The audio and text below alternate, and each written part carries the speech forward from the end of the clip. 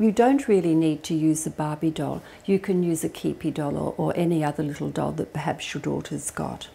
I just have a can of, in fact it's Sawyer Bake non-stick. I'm going to form a little skin just by putting a little bit of sugar, like so.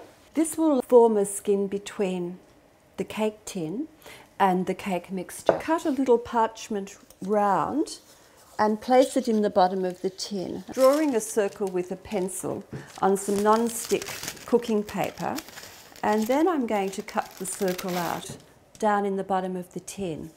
That's got it. It's nice and secure.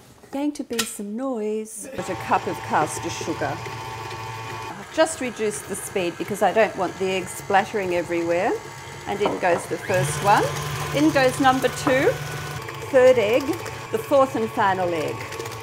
Low speed, I've already sieved the flour, and just straight down, working as quickly as you can and not overbeating.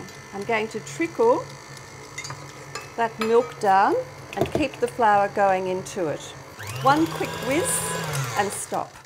And the only way really to get this mixture is by spooning it directly into the tin like so. I'm just trying to distribute the cake mixture as evenly as you can. I'll pack it down once I've got all of it in.